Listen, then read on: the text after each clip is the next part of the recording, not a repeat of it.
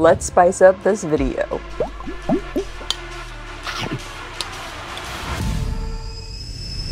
Today I'm giving you some spicy tips to spice up your edit. If you're ready, let's jump on in.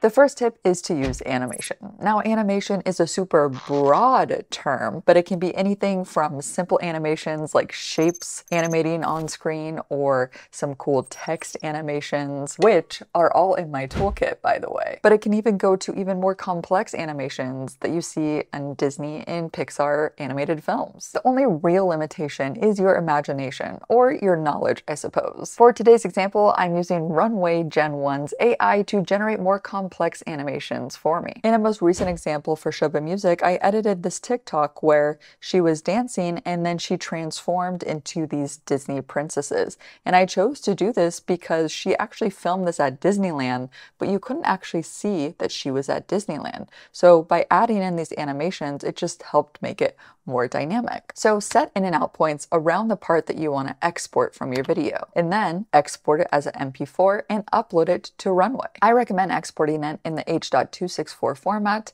in match source, adaptive high bitrate, and then export. So to animate with Runway Gen 1, you can give a style reference image, preset, or text prompt. Let's try In the Style of Cinderella from Disney. And we can increase the style strength, which controls how much to transform the original image based on the style reference. So now we have a variety of different styles to choose from, and once we find one we like, we can click Generate. This will then take the movements of Jiva and apply those animation styles to her. So obviously I tested this out a bunch until I got the result that I wanted for the final edit. And I repeated this for every single Disney princess that we included in her TikTok. You can also do a popular trend right now called world jumping, where you snap and you can use Runway to transform your world. And I actually made one. Here it is.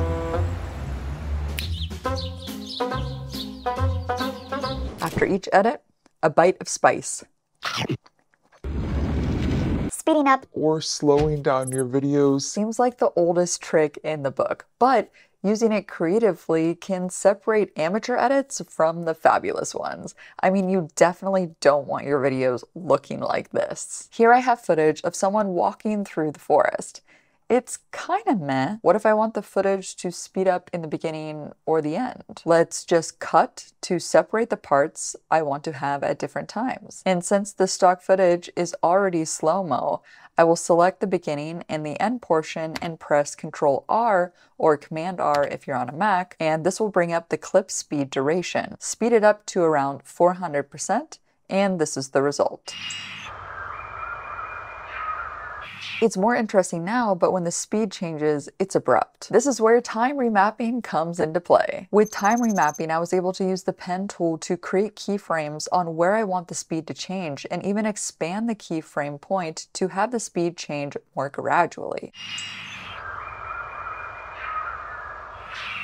And one thing you can't forget when you're changing speed is frames per second. The reason you might see a lot of slow-mo shots looking choppy is because some editors don't know how important the video's FPS is. If you have a 25 FPS video and a 25 FPS timeline and you try to slow it down by 50%, the video will just become 12.5 FPS and it's just going to look choppy. The best way to go about this is if you plan on using a slow-mo shot, shoot it in a higher frame rate. That way your footage has more frames to work with. But in some cases, you're stuck with 25 to 30 frames per second and you still gotta slow it down. Premiere can help you out. You can press Ctrl-R or Command-R to go to the clip speed and duration window, and here you can change the time interpolation to optical flow. And basically this just predicts and adds new frames that didn't exist before. When we play it back, it should look less choppy. But if you look at the results, it's not the most ideal. Nothing beats having the right frame rate for the job. These edits are just getting spicier and spicier. So you've probably heard how important music is to your video a million times by now. So let's just skip over that and let's jump straight into some fun effects that you can apply to your music and your sound effects to make it more spicy. Today we'll be adding sounds to some mountain climbing stock footage. In order to convey the emotion of the scene, we need to find music that strengthens the storytelling, and I know exactly where to find this. MusicBed. MusicBed is the sponsor of today's video, and they make finding music super easy. Let's license and download Never Let Go Instrumental by Tyler Brown Williams. So I've imported all the stock footage, music, and sound effects into Premiere Pro.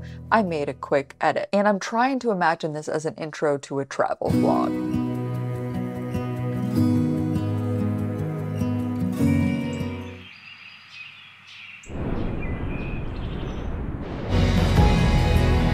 Here I have a part where the music cuts out and the nature ambience comes in. I think I can make this a little bit more interesting and engaging. Maybe instead of just fading out the music, I could use the pitch shifter effect that is built into Premiere to make the music pitch down at the end, a little bit like slowing down a vinyl. Now we have a cool pitch down effect that goes into a cool nature break. We could even copy this part and put it where the music comes back in, and instead of pitching it down, we can pitch it up into the song again. The reason I chose to not use the pitch shifter at the beginning of where the song kicks back in is because I want to keep the big drum buildup into the drop. If I pitch up that part, it would mess up the sound. The next effect I want to show you is EQ. I'll be using the parametric equalizer effect. Using this, you'll be able to manipulate any part of the sound's frequency. It's a little hard to explain, so let me just show you. In this part of the song where the drone flies away from the people climbing, I think it would be cool if the music here sounds like it's coming from the people's speaker. And as the drone pulls back, the sound should feel like it's further out. When we play it back, it feels like the sound is coming from inside of the speaker. But as it goes back out to the good quality in time with the cut, it just feels so satisfying. Let me show you another use case of EQ real quick. If I jump into my little car sequence here, I added the song Baby You Got It by Clarence Murray, also from MusicBed. It's very uplifting, but when it cuts to the guy acting stressed in the car, it kind of contradicts itself. What if I used EQ to make it sound like the music was coming from inside of the car? And to glue this all together, I will add in some car driving sound effects. Baby, you got it. Even with the song singing Baby You Got It, with this quick effect, the vibe of the video makes it feel like he doesn't got it. So let's move over to the end of the sequence here.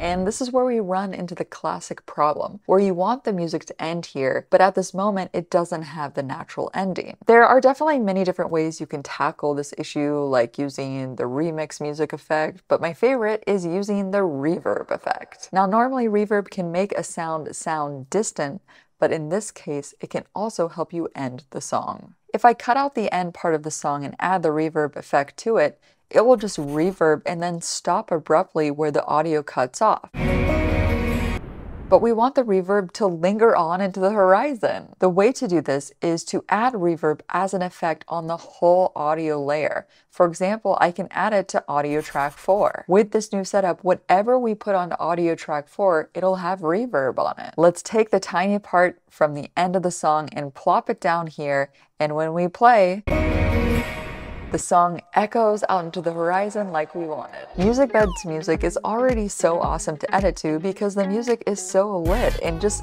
adding the pitch shift effect or the EQ or the reverb just makes it even more engaging, or should I say spicier. I know when I use MusicBed and these effects, my videos are very successful and engaging, and I know your audience will too. MusicBed has a curated roster of over 400,000 artists that you won't find anywhere else. I put together a playlist of mine and my editing teams of our favorite music to edit to from MusicBed just down below. You can sign up for a free plan to browse as many music tracks as you like, and you can use code PREMIERGAL to get 1 month free when you sign up for an annual subscription. Now let's go into some more sound effects. I have a little title pop here at the end that I think needs some good old sound effects. I have a reverby ding sound effect here that I think is perfect for this. So let's add the sound effects 3 times for the 3 times the text pops in. you can hear it sounds too repetitive. Now, obviously, I could go find another dingy sound effect to use to get rid of the repetition, but if you just have one sound effect, one thing that you can do is create a pitch shift effect to create more variety. You could use the same pitch shifter effect that I mentioned earlier, but here's another way of doing it. You can click on the sound effects and press Ctrl R or Command R to bring up the speed and duration. And here you can just adjust each sound effect to have a different speed. And the changes don't have to be drastic. By changing the speed, we are able to change the pitch enough so all the sound effects sounds a little bit different. Now let's also cut the tail of each sound effect and let's put it on the layer with our reverb effects.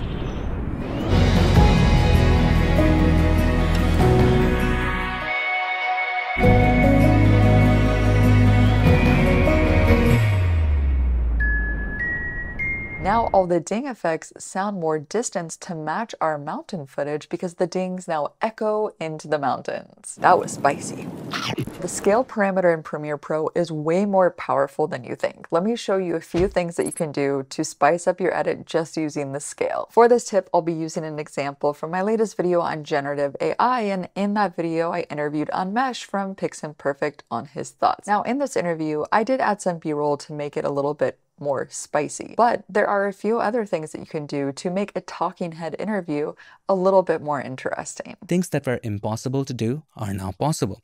Things that used to take hours maybe and maybe years of training can now be done in seconds. First, you can cut out all the pauses to make long talking parts tighter. The pace of the interview now is tighter, but it did introduce several jump cuts that could feel a little annoying. So here are some zoom tricks you can use to fix it. For longer talking segments, a simple zoom on the next cut can make it feel like a different shot. You can even change the position. Possible to do are now possible. Things that used. You can also quickly zoom into objects or people when something is said to give it even more impact. Years of training can now be done. But you don't want to overdo this because sometimes it can have a dizzying effect on your audience who is watching. And thirdly, you can slowly zoom in and out on a static shot to make it more interesting. For example, here I have footage of someone climbing down a mountain. If I go to Effect Controls and create a zoom in slowly, it would give a more calming vibe, right? But if I scale it up more and adjust the timing to bring them together to be more quick, the shot now has more energy, so we can definitely change the vibe. Now let's check out the short clip with Piximperfect with all of the zooms applied.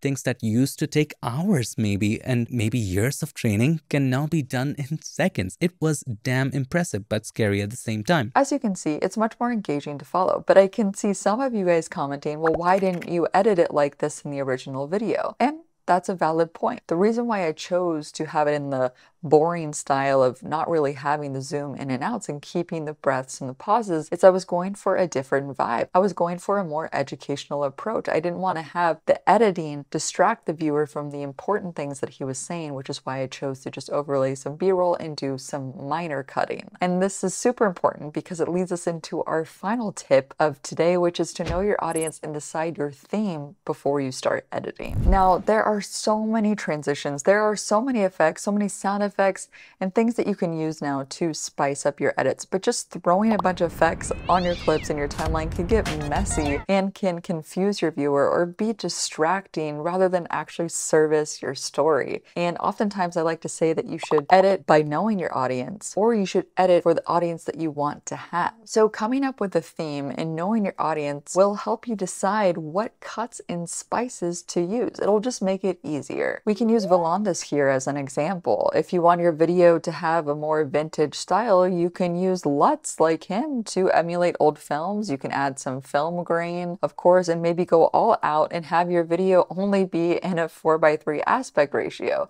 just to keep things more interesting. Or if you're trying to make an entertaining show for a younger audience, you can use Mr. Beast as an example. Lots of text, lots of captions, lots of sound effects, very bombastic to keep the viewer engaged. So all these tips here are just tools to help you learn and to use only if it fits the story that you're trying to tell. So go out there and stay creative, and as always, keep creating better video with Gal. See you next time. Bye. Woo!